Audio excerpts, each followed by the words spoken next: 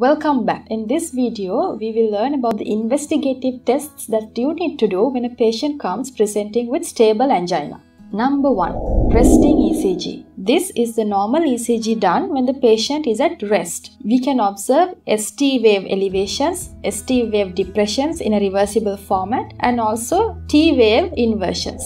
Number 2. Exercise ECG. This is an ECG done when the patient is under stress.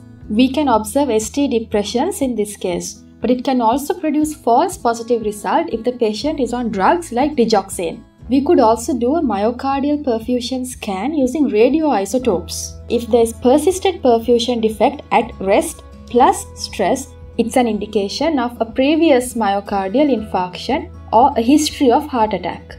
We can also do a stress echo or a stress echocardiogram. If a certain part of a myocardium is ischemic, it will not show any contraction in the echo. When all of these non-invasive diagnostic methods fail, as the last resort, we could go to a coronary angiography, which is an X-ray of the blood vessels.